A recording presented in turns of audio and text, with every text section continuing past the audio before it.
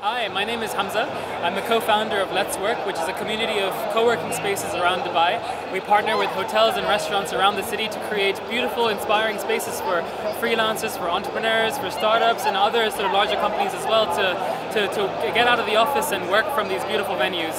We offer unlimited tea, coffee, water, Wi-Fi, 20% discount off the food, reserved seating near plugs, free parking, all these amazing perks for very affordable and flexible packages.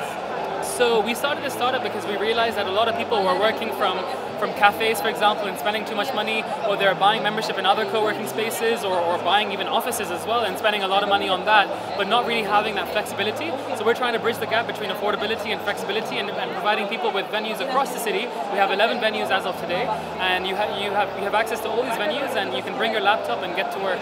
We're very early stage right now. We just launched on February 1st last month after doing a beta testing of the platform at the end of last year.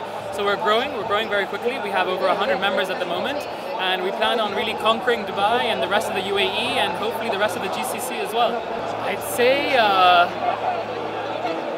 I don't know, like really innovative ideas that really change people's lives, that really make people think twice about what they're usually doing.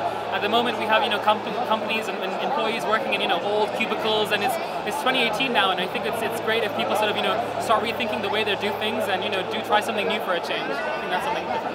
Step's been really good. Step's been super beneficial for us. We've met a whole bunch of people. There's some great talks happening with a lot of interesting people who are coming, either potential members or potential people we can partner with. So it's been a really positive experience so far.